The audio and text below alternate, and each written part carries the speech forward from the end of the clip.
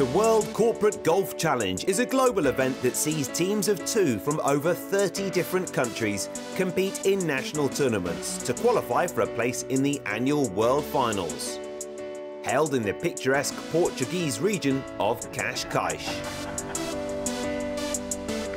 For me, it's the best corporate tournament in the world. We are hosting this event for the past 6 years.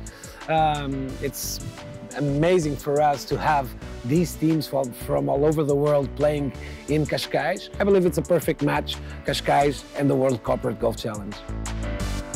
Located just a short drive from the Portuguese capital, Lisbon, Cascais is a traditional and charming fishing town with an interesting and rich heritage that has developed into a premier resort destination.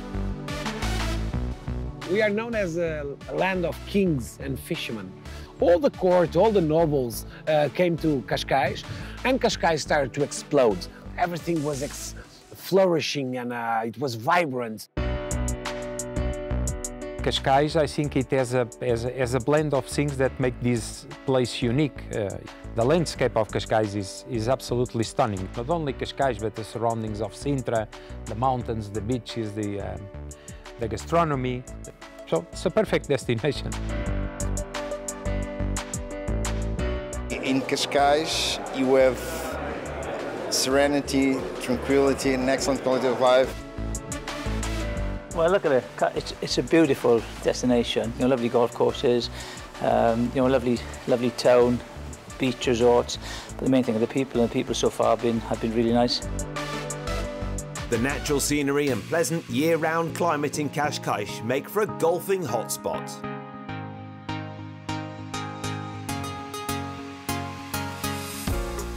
Oitavos Dunes is Portugal's top-ranked course and has played host to the World Corporate Golf Challenge for the last 6 years.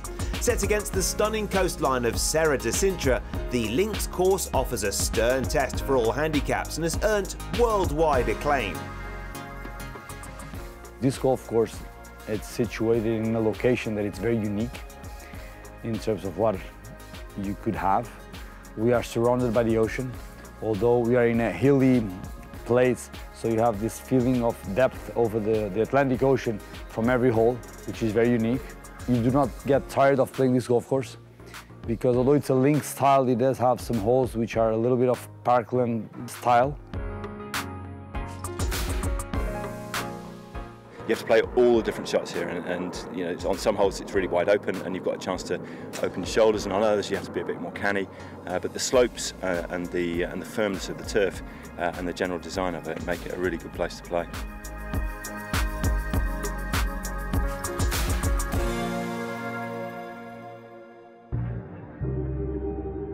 Held over 3 days, the World Finals attract many people to the beautiful region of Cascais, who immerse themselves in the full programme of events, both on and off the course.